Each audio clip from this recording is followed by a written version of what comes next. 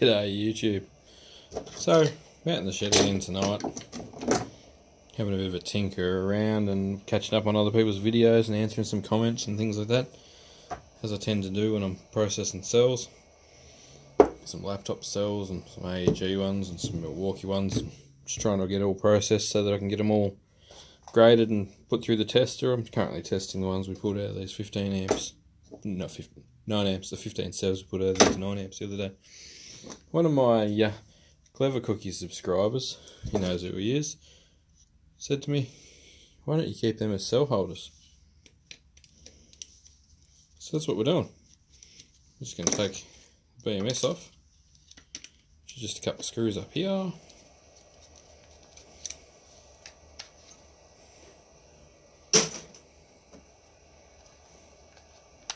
Now I've got this awesome cell case, which holds 15, 18, 650s with space to solder straight on the tabs on the outside of them. They screw together. How simple is that? So I could make bricks of 15 into a power wall, which is what I'm going to do with all the 9 amp shells that we get from now on. So they're going to go up here on the shelf for a day when we're going to build a modular kind of pack. We get 15 in each of these. I know you can get 20 in these 4x5s that we all use.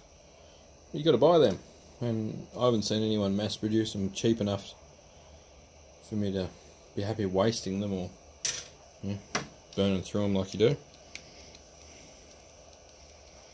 I know Pete over at HB Powerwall has bought a truckload of them. I'm almost more inclined to do it like Average Joe did with his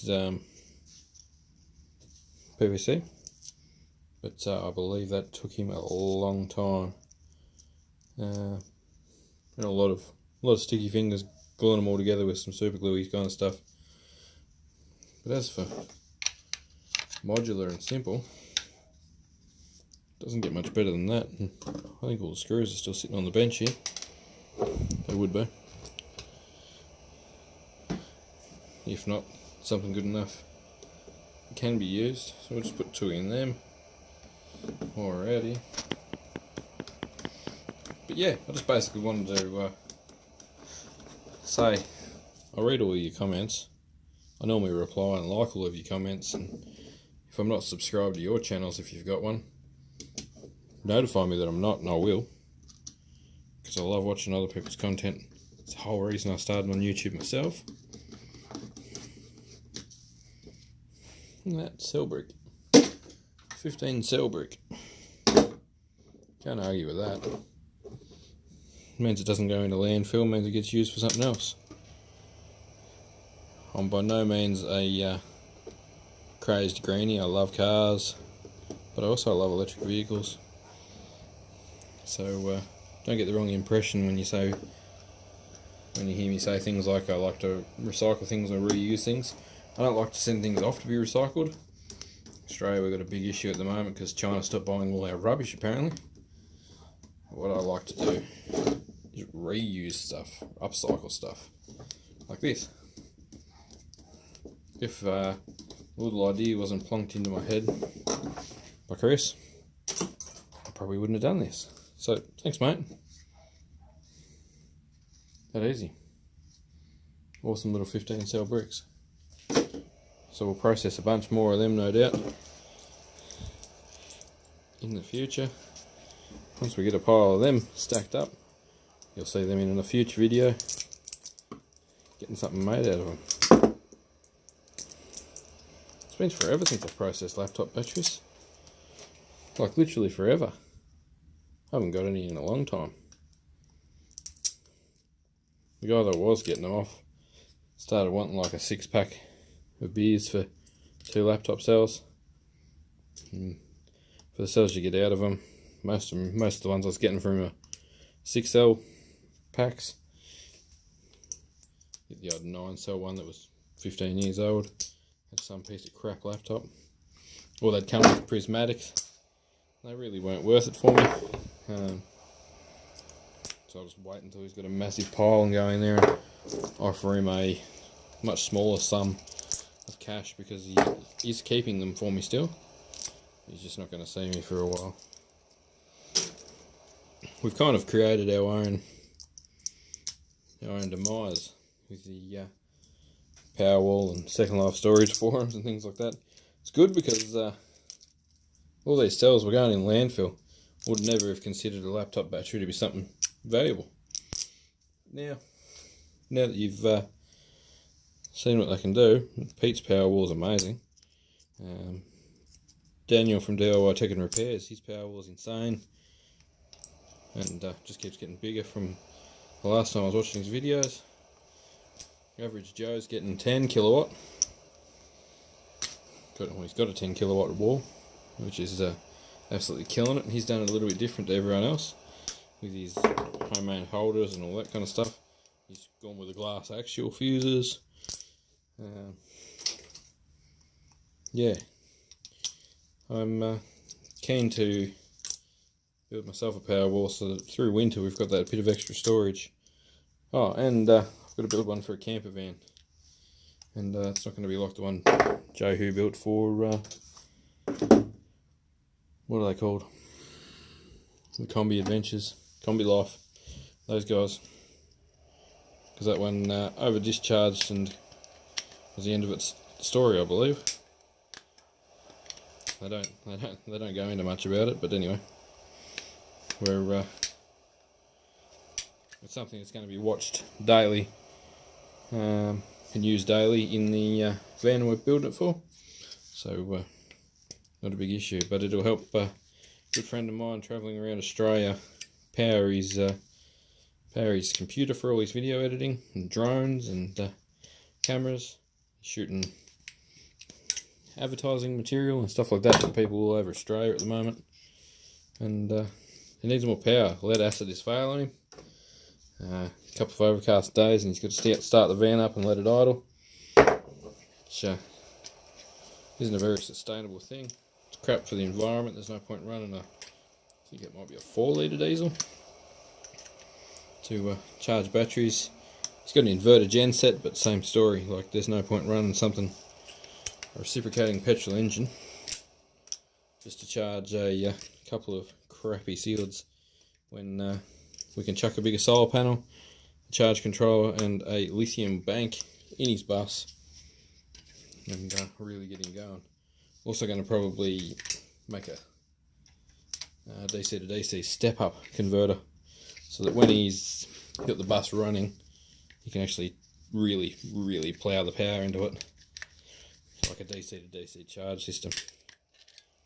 Because he does drive it, obviously, he's travelling around Australia, but those of you in the States, Australia's quite a reasonably big country with a fair bit of distance in between everything. It's like it's well spread out. You've got the East Coast, which is very populated, but then get towards the centre and west, you've got vast distances before you get to somewhere to stop, refuel, and yeah, power up. So burning diesel for the sake of charging a couple of dead batteries is pretty pointless. And he said, what do we have to do to make a battery? I said, give me a target size and we'll make one. So version 1, which will be the updated version of this beast, which will be my Powerwall, will be the test pilot. And then by October I've got to have built for when he gets here, and you'll see us stick that in his van. Got to have that built for him. So I need all the cells I can get in the meantime.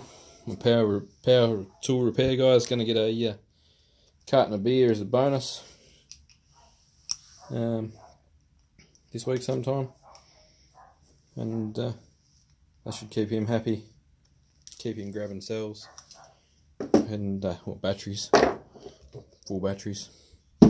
And yeah, now we've got a Bunnings in our local area. There'll be probably quite a few extra batteries that will be bought because these are AEG, so there'll be more of these AEG cells popping up, which might not have been there before, which would be cool because more is more. I've already cut myself. Been doing this for like 10 minutes. Cut myself already. Yeah, so I'll still be getting the normal old Milwaukee cells. I don't know what I'm going to do with all these 15Ms. I've got a truckload of them now. I haven't done a great deal with them. I've got to go through the pile, make a video. Might even do a live stream while I'm going through the great big box of 18650s. One evening, if you're not too bored, you might want to watch it. And we'll go through the giant boxes. Like, I've got crates of them. That's the empty one of the crates, because that's got all 20, except for the obvious grey one that's in there. But they're all 20Rs, Samsungs. These are all out of power tool batteries. Look at them all. It's just craziness, and they're just on the floor in the shed, gathering dust. So I've got to do something with them. I've got to process all these yet. The pile of them. Got to do some playing around with the decibel meter. I want to go out and re-review my compressors and compare direct drives and belt drives and all that kind of stuff. We've got this pile over here, minus that one. That's a brand new 9 amp. I don't know why I put that near those ones. It's a brand new 9 amp I bought. These ones are all weak or something wrong with that needs sorting. Just for the sake of it, we can separate these and do something with them. 17 670s. They're not high on the priority list. But yeah, I've got a bunch more 20Rs. I'll be debating on whether I use 20Rs or the previously mentioned. No, I won't build a power wall out of them. They're too good. We'll use them for something more important. But yeah, we'll see if we can't fix those. I'd much rather fix one or two of those. It's using my brush cutter. Even if it's a bit shitter, I've got to charge it with a LiPo charger. Which I've got another one coming of as well. This has just turned into a channel update. This is just everything. So we'll look, if you're still here, enjoy. But if you're not, I can't blame you too much. I'm kind of rambling now. Another iMac dead. I don't know why. Let's pull it apart right now. Have a look inside. All I can tell you is smoke came out of it. I think it's a fake one anyway. Pretty sure it's a fake one. It was cheap. But I'm sick of LiPo chargers dying. So I've chosen a completely different brand I've never seen before. Obviously, I told you guys about my... What brand was it? Antimatter. That's all that's left of the Antimatter. That's her. She's cooked. If you own an Antimatter, those MOSFETs in there, FETs, whatever they're called, cook, because they've just got this thermal putty on them. Throw that stuff in the bin. Put some proper thermal paste, like the stuff you use on GPUs, on them. Where it connects to its big heat takeoff heatsink. That is thermal paste I'll put on there for something else. Just using it as a heatsink. But yeah, that doesn't have any of that. It's just got these stupid little pads. They work for a while and they will take heat out, and you can feel heat blow off the aluminium heatsink. But they're obviously not as effective as the pastes that the GPUs use, because GPUs use them. And we all know how hot they get, especially in a mining or similar situation. Alright, let's get this thing apart and see where the smoke's come out. One thing you do get out of all these, which is cool, is you can unsolder that and get the balance lead plugs, sockets, and the banana sockets, plugs, sockets, learn anatomy, and away you go. Some scrap aluminium.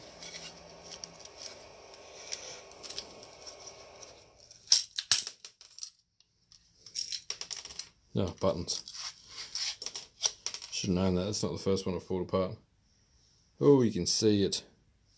Bloody little IC down the bottom there. That's where the smoke come out. So that's why that's dead. Another one down.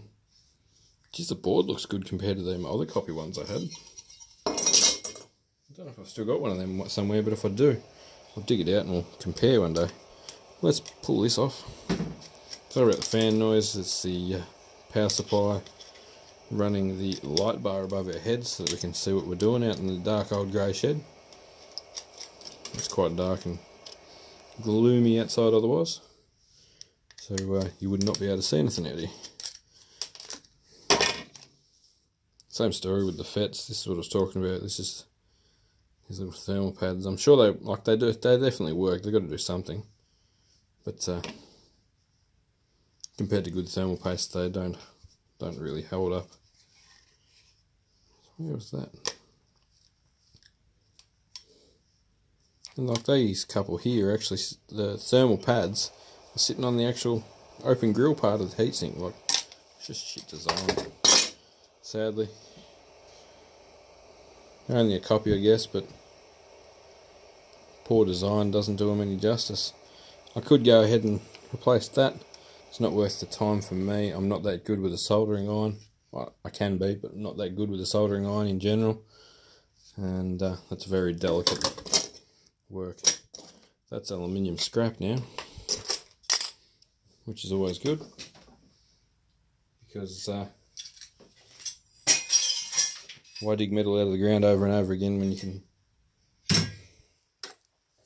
scrap bits and pieces? I want to do a whole series on scrap stuff, because one, I know a fair bit about it. I used to work in the industry when I was having a break from plumbing, and two, there's money to be made at the same time as environmental wins, I guess you could say. I'm not going to call them major wins, but like environmental wins on the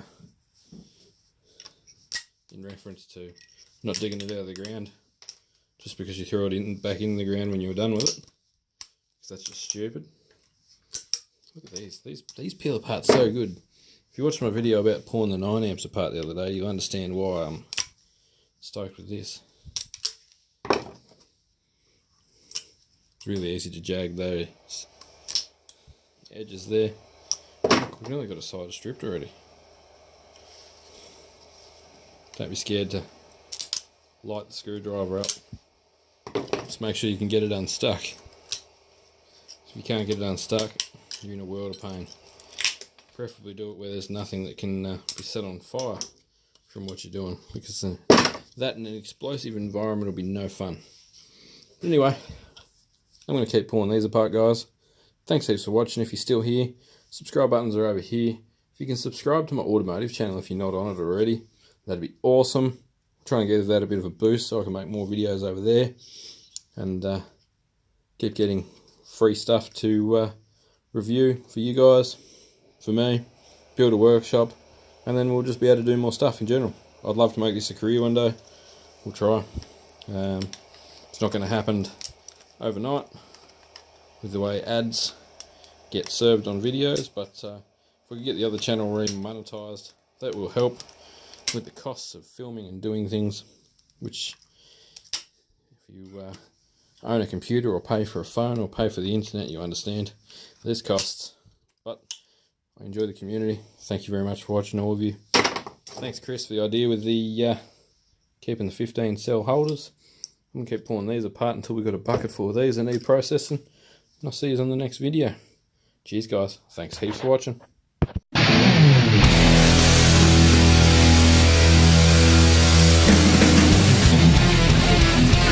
Make it